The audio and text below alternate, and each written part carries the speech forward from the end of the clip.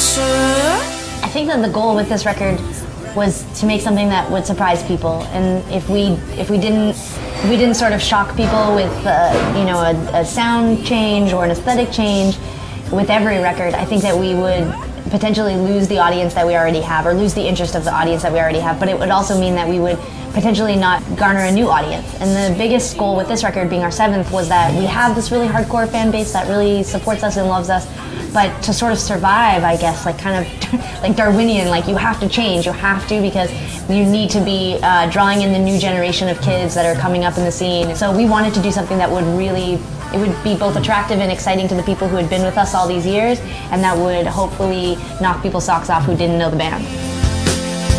It's getting underneath me. All I dream lately is how to get you underneath me. The fan response to Heartthrob has been pretty overwhelming, actually. But there were initial comments from the fan base when we released Closer, the first single, because it is the most extreme, I think, on the record in terms of sound change and pop.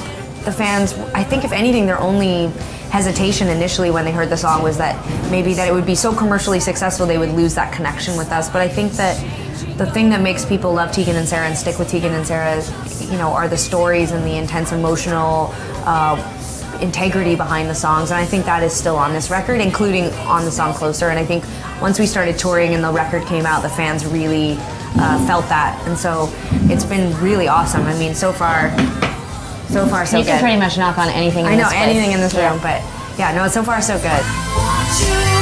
I won't treat you like you typical.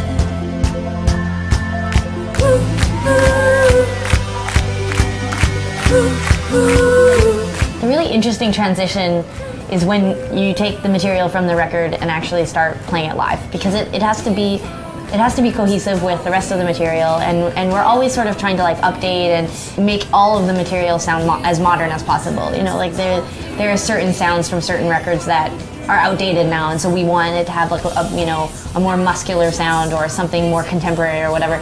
And so it's interesting because when you have this new batch of songs that are just so fresh and so exciting and whatever, you want to make sure that they still fit with all the old songs. And the thing that is really neat about Closer is that I think it's pretty much, it is the highest point in our set. It's the climax of the set. It sort of has raised the ceiling on what we can do dynamically live. It allows us to sort of build a wider arc. I even see some of the kids who, they're holdouts, you know, the first verse and first chorus, it's they're I don't want to have fun, and then by the second chorus they're yeah, I'm having a, you know, it's like they're drunk at a wedding, you know, it's great.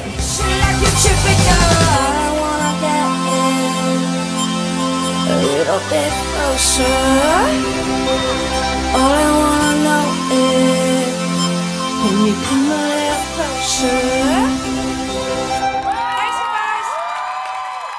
I think that we're gonna definitely give love and attention to that song, Now I'm All Messed Up, just because it's a fan favorite. I'm not certain that it'll be a single, I think it's a little bit of it's pretty epic, but I love the song, and I definitely wrote that one to be as bare bones as possible, sort of in almost a humiliating, confessional kind of way. I wrote the most excruciating lyrics I could think of, without any sort of, without any sort of opaque kind of hiding behind poetry or metaphor. I just went for it and said what would be the most direct way to communicate how badly someone had hurt you. And I really love the idea that as the song sort of transformed in the studio, the intention of the song is to tell this person you're done, you're moving on, it's over. But behind all of that emotion and that empowerment, there's this desire that they'll still come back to you. You know, they'll still come back and be with you because you've really shown them now that you're serious and it's over. But deep down inside, you would totally crumble and take them back in a second if they wanted to. It's another one similar to Closer that I feel has helped elevate our show to a different kind of emotional state, and I feel the audience. I think the audience is helping to sort of make that song even bigger and more explosive than the recorded version, which doesn't always happen. Sometimes you capture magic on record and it's really hard to translate that live, and this one definitely feels it's sort of casting aside the recorded version and creating something much bigger. You said you never really loved her anyway. Why do I take this lonely road?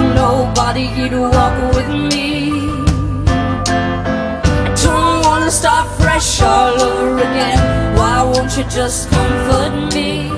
I think most of Sara and I's music from our back catalog is based on personal experience. I think, you know, we definitely do our best to leave it general enough so that the listener can project their own experience and their own emotions onto the song. I think that truly is why our audience is so passionate about our music.